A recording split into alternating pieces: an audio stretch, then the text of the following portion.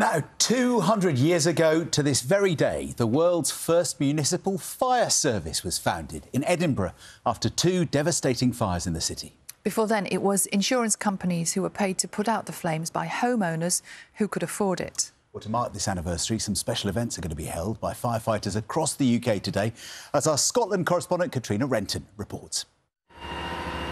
Scotland's Fire and Rescue Service in training. In this exercise, they're simulating rescuing a person from a tall building. Every day, developing their skills to respond to new challenges.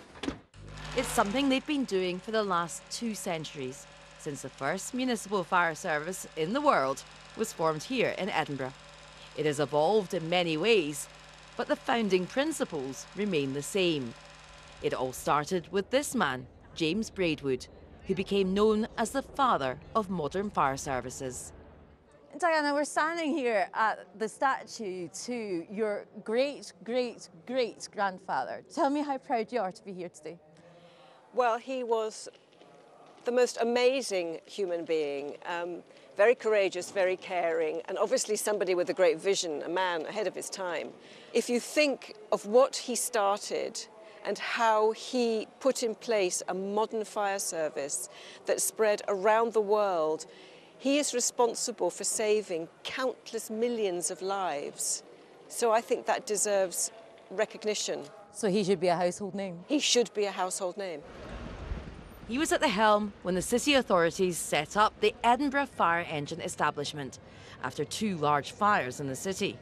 Just a few weeks later, they were put to the test. The Great Fire of Edinburgh broke out in this medieval alleyway just off the High Street.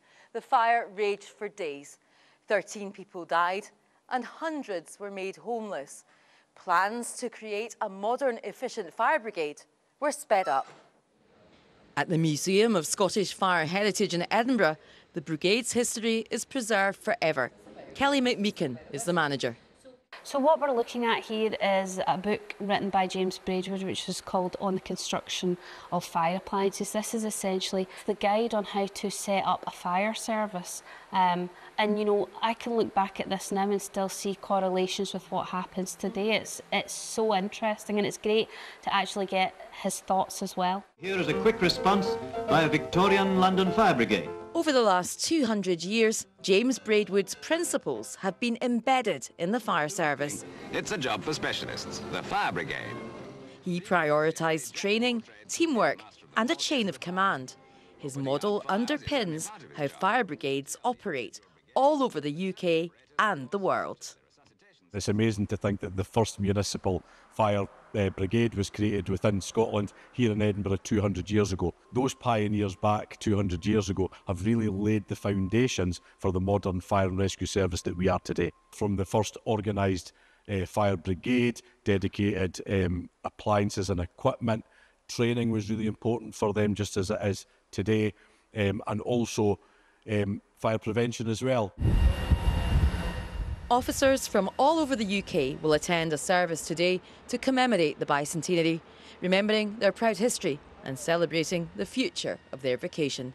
Katrina Renton, BBC News, Edinburgh.